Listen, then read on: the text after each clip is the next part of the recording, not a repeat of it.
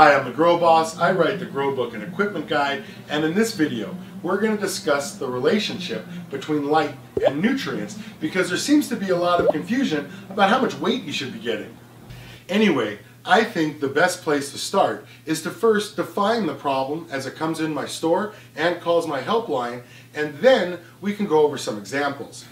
Okay, the number one question you guys usually ask is, how many nutrients should I be feeding with? And I just want you to understand that I can't answer that question without knowing how much light you have and how big your plants are.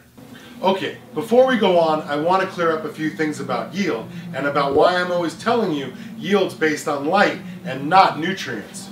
But before your head explodes, I want to be just as clear. Nutrients are necessary. You cannot grow plants without them. After all, what are the two things every garden has in common? That's right, lights and nutrients. So before you start posting in the comments section of this video, keep watching because we're going to examine the role each plays and see if there isn't something we can learn. First, let's talk light, because the light is really what sets the pace for your rotation and therefore your yield. And as long as we're talking light, can we agree that plants are photosynthesizers and that using light for energy, they convert water and CO2 into sugar and oxygen? And I want to be clear on this. There are 0 nutrients in the photosynthesis equation.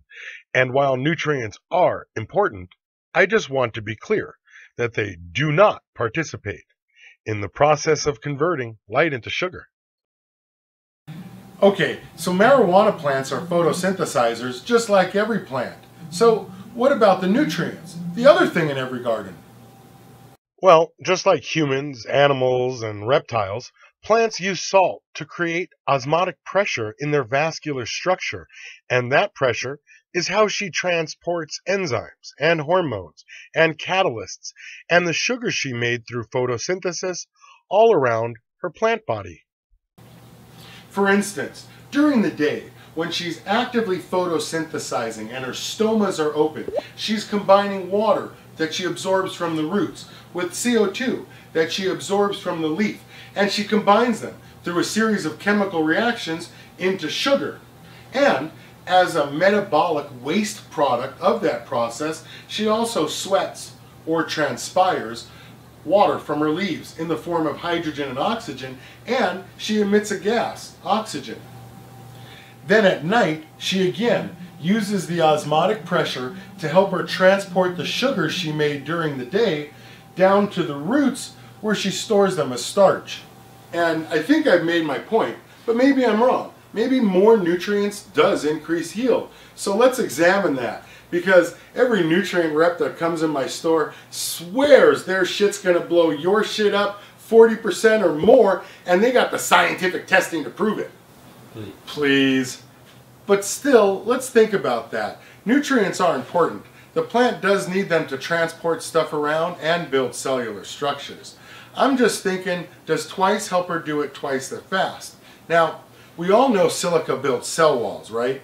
All I'm asking is if 1 teaspoon of silica per watering is what she wants, will feeding her 2 teaspoons of silica per watering cause her to grow at twice the rate?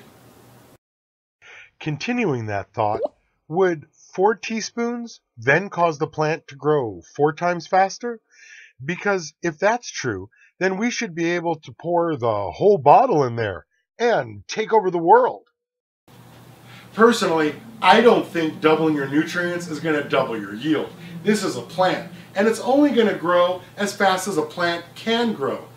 And I'd like to add the fact that the guys that grow with 600-watt lights, they always say they cut the manufactured recommended dose by half because they have half the light. Now, if you agree with my logic so far, I think you'll agree with this statement. The correct amount of nutrients is the correct amount of nutrients, and anything more or less than that amount will only negatively affect final yield and harvest. So you can sort of see this really isn't about the nutrients, which means the correct amount of nutrients is the lowest you can feed her and still get that yield.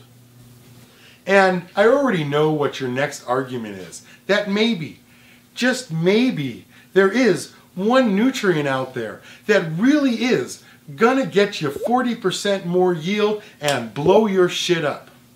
But if there were, don't you think every farmer would already know about it and that they would already be using it? Okay, one more argument and then I think we're good on this whole lights versus nutrient thing. If it really was about the nutrients, why do marijuana grow facilities and cultivation centers buy and install those pesky lights? The hottest, most expensive electricity consuming thing they could invest their money on, right? Why don't they just use more nutrients? Then they wouldn't even need to run their air conditioners anymore. Boom! Look at all the money they would save. Seriously, nutrients are just salt, and too much salt will kill anything, which is why she gets those yellow tips when you overfeed. And since she only absorbs the nutrients she wants, what actually happens when you overfeed is that the salt buildup in the media reverses the flow of the water inside the plant. And now, instead of water traveling from the roots up and out through the leaves, because of the salt buildup, she dehydrates and you suck the water from the leaves down and out through the roots, which is why her leaves turn yellow. It's not because there's too many nutrients moving into the plant, it's because you're dehydrating her from all that salt.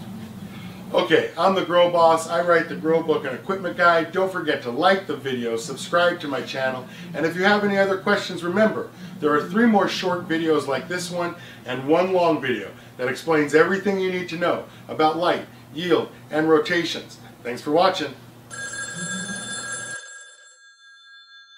And remember, growing can be tough, so call me before you quit.